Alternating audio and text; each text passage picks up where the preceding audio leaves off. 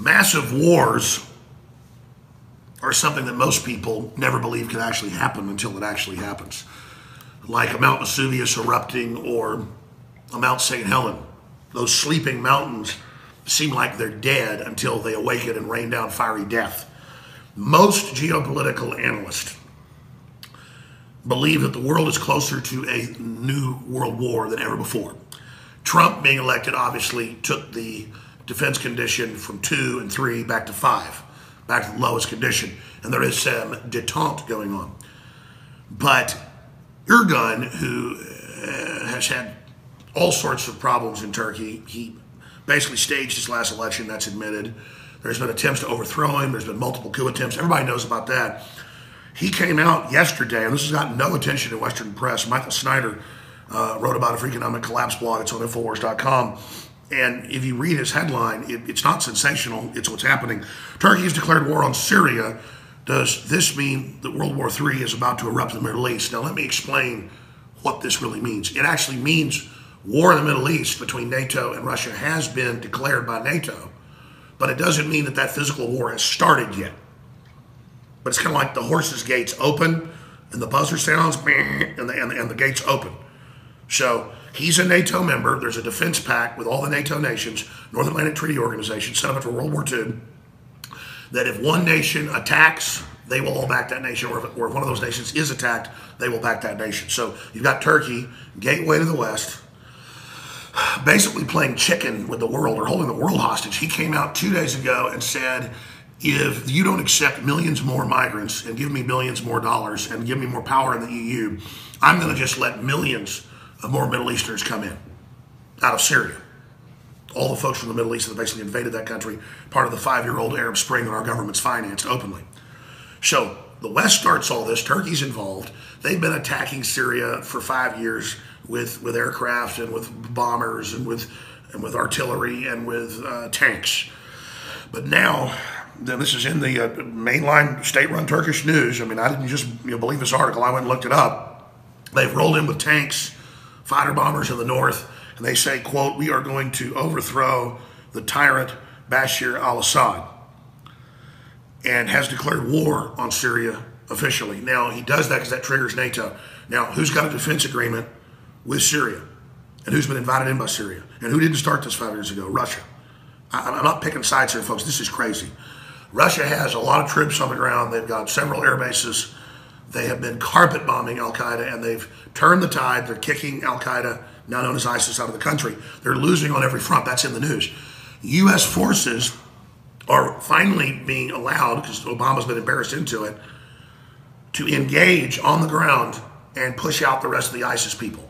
We have thousands of U.S. soldiers there, most of them special forces. What is it, like 10 of them died, just died the last few weeks? I mean, there was like 6 in 1 week. I mean, this is a major war. We should get Colonel Schaefer on this week or next week to talk more about it as much as he can.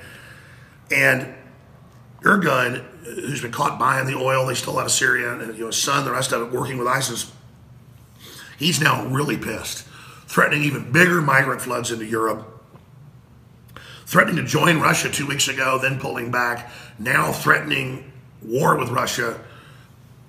A state of war between NATO and Russia has basically been declared. If you look at the treaties, and that's exactly how the London Independent and others a few months ago said that this could lead to World War III and is the biggest tinderbox in the world if they use the example Turkey was just get another plane shot down and then respond, or if Turkey was to invade and then the Russians have to back up the Syrians, which they've said they'll do. And again, I go back to this. I wouldn't be saying do this if Syria was run by bad people because it's their own nation. I don't want to start World War III. We're not an empire. We're not supposed to be, even though Karl Rove says we are. And we're, quote, history's actors. Okay, we're history's actors backing radical jihadis out of Saudi Arabia, taking over Africa and the Middle East, and menacing Russia. This is totally immoral. And the West started all this. Then when they're Somalis and Syrians and others stab people at grocery stores and shopping malls and colleges, we're told they're not jihadis, and don't say that or you're a racist. It's all about breaking our will and conditioning us to put up with anything. So here's your real headline. NATO is now in a declared war with Russia. It's worse than Turkey has declared war on Syria. Because when Turkey declares war on Syria, that activates the defense pacts above. That's a fact. Now, the New York Times will call that fake news. The same ones that lied us into war with Iraq when it was Saudi Arabia, bare minimum, hit us on 9/11. The same ones that told us, that Hillary, we had a 97% chance of winning. No. The main analysts agree that this is now a state of war, okay? And that there would be this type of event that could trigger it at any time. So let's get some attention on this. Let's get this covered in the news. Call your newspapers, folks. Call your TV stations, your congressmen and women, and say, do your job. Pull Turkey back from this. We've got nuclear weapons, by the way, in Turkey at 2 different air bases, and we've given them so many weapons. They've got one of the largest militaries. I know they're in the top 10, folks. I mean, they're big. And they are the former center of the Ottoman Empire. Turks will fight. God, look at World War I. This is a serious situation. Wish we would have kept Turkey Christian. Constantinople. Oh, but the religion of peace took it over. We're not migrating and taking over their countries. They're taking over our countries. And we're paying for it for over 1,000 years. Nothing against Muslims in general, but man, I'm not trying to conquer you. So stop trying to conquer us. And he says that. He says we're going to conquer you with migration. Go read the article. It's on Infowars.com. And also hit your knees and pray to God that we continue to have detente and push back from what is the brink of a chain reaction that could lead to a wider worldwide war. Because the Russians hit back, NATO hits back, and then it goes from unconventional, asymmetrical warfare to conventional warfare, and then it goes to nuclear warfare. That's how this works. It escalates from ground war and guerrilla war to conventional mainline armies, and then it gets, in a matter of days usually, escalated, experts believe, up into thermonuclear war. Infowars.com/show. Censorship is massively intensifying against us and others. So please don't take these videos and articles for granted. We don't take you for granted. We're fighting the globalists here in America for our own sovereignty, and we're fighting to stop the globalists from starting World War III. So this is a new kind of war. It's an information war that we're winning. We've got to use the info war and truth, our secret weapon, against the globalists because they want a global crisis ahead of the economic collapse they're engineering, and that's very, very clear. So we are in incredible times. And Donald Trump's right. The answer to this is Americanism, not globalism. Look, I'm not going to sit here and say, see, I told you so, that communist Chinese-style net censorship was coming to the web, because it's already here. It's being announced. The way you keep the internet open and free is you get involved more than ever. Go to Infowars.com/app. A new battleship in the fight. Infowars Live, available right now. We're looking for a crew to man it. You gonna sit down and play games and be a trendy? Or are you gonna be part of history? Don't sit by and let the internet and free speech be stolen from you. Take action.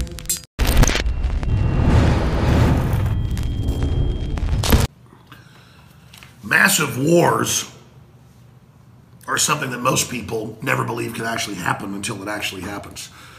Like a Mount Vesuvius erupting or a Mount St. Helens. Those sleeping mountains seem like they're dead until they awaken and rain down fiery death.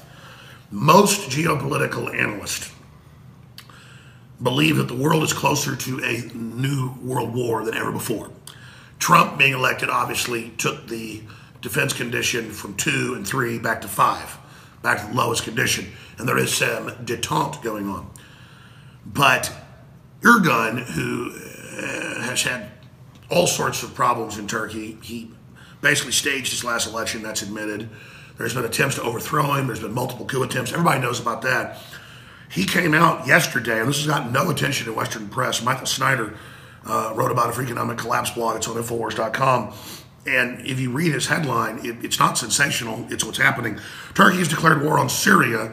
Does this mean that World War III is about to erupt in the Middle East? Now let me explain what this really means. It actually means war in the Middle East between NATO and Russia has been declared by NATO, but it doesn't mean that that physical war has started yet.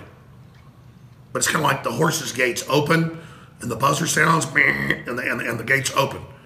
So he's a NATO member. There's a defense pact with all the NATO nations, North Atlantic Treaty Organization, set up after World War II, that if one nation attacks they will all back that nation, or if one of those nations is attacked, they will back that nation. So you've got Turkey, gateway to the West, basically playing chicken with the world or holding the world hostage. He came out 2 days ago and said, if you don't accept millions more migrants and give me billions more dollars and give me more power in the EU, I'm going to just let millions of more Middle Easterns come in out of Syria.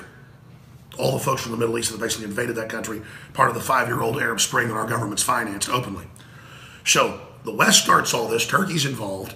They've been attacking Syria for 5 years with aircraft and with bombers and with artillery and with tanks.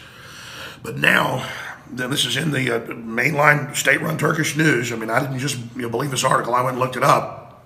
They've rolled in with tanks, fighter bombers in the north, and they say, quote, we are going to overthrow the tyrant Bashar al-Assad, and has declared war on Syria officially. Now, he does that because that triggers NATO.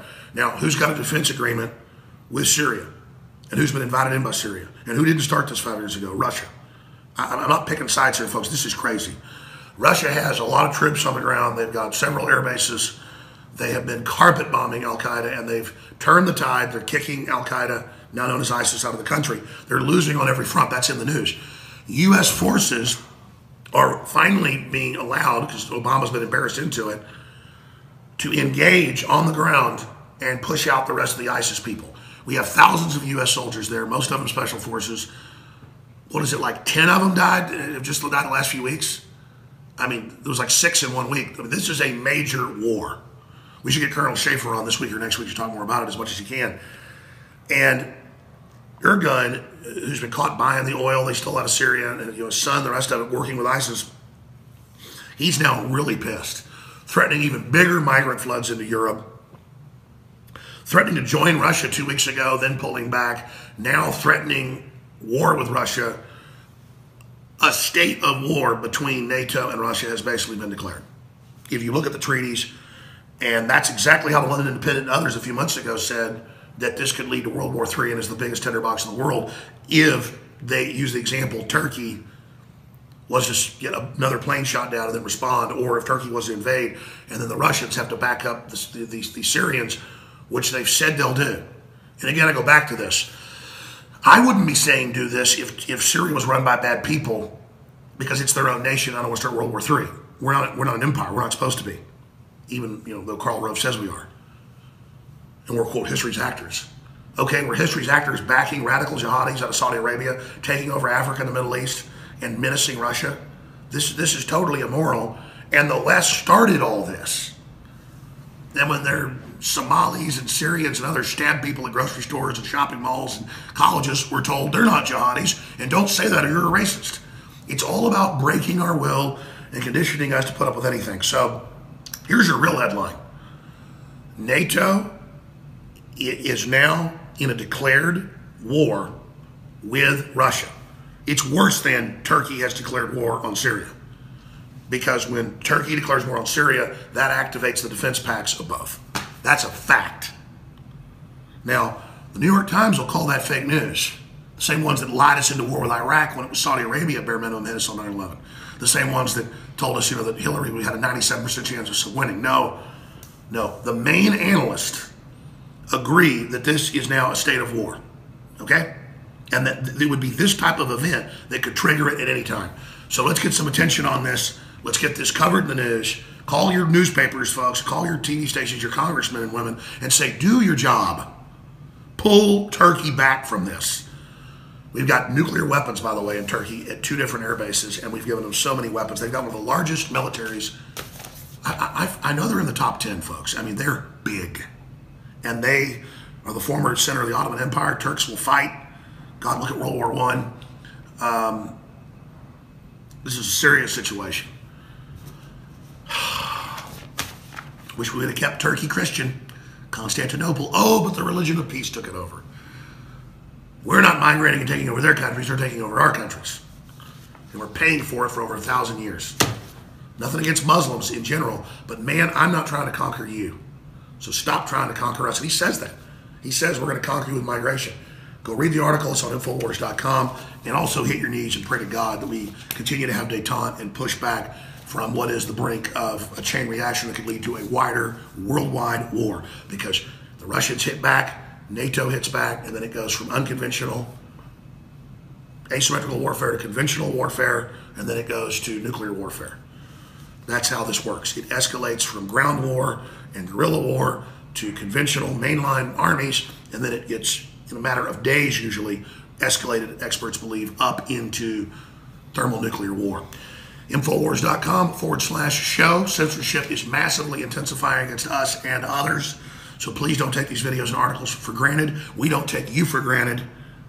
We're fighting the globalists here in America for our own sovereignty, and we're fighting to stop the globalists from starting World War III. So this is a new kind of war. It's an information war that we're winning. We've got to use the info war and truth, our secret weapon, against the globalists, because they want a global crisis ahead of the economic collapse they're engineering, and that's very, very clear. So we are in incredible times. And Donald Trump's right. The answer to this is Americanism, not globalism. Look, I'm not going to sit here and say, see, I told you so, that communist Chinese-style net censorship was coming to the web, because it's already here. It's being announced. The way you keep the internet open and free is you get involved more than ever. Go to Infowars.com/app. A new battleship in the fight. Infowars Live, available right now. We're looking for a crew to man it. You gonna sit down and play games and be a trendy? Or are you gonna be part of history? Don't sit by and let the internet and free speech be stolen from you. Take action.